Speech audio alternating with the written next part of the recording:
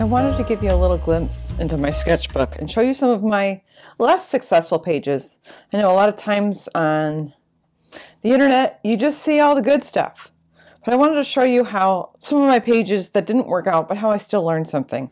So here's one, done with a blue Parker ballpoint pen. I like some of the stuff that's going on here, but it wasn't very successful, and I kind of decided to give up on it.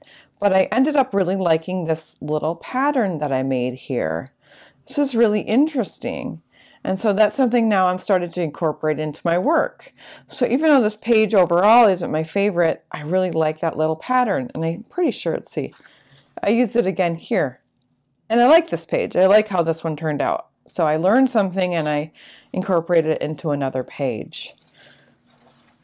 Here's another one.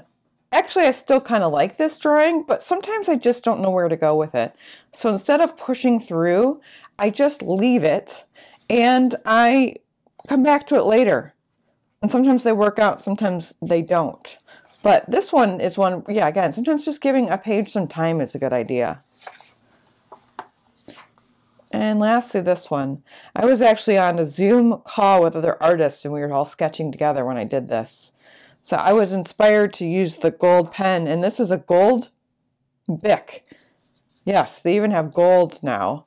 I was inspired to use that gold because I saw another artist using that.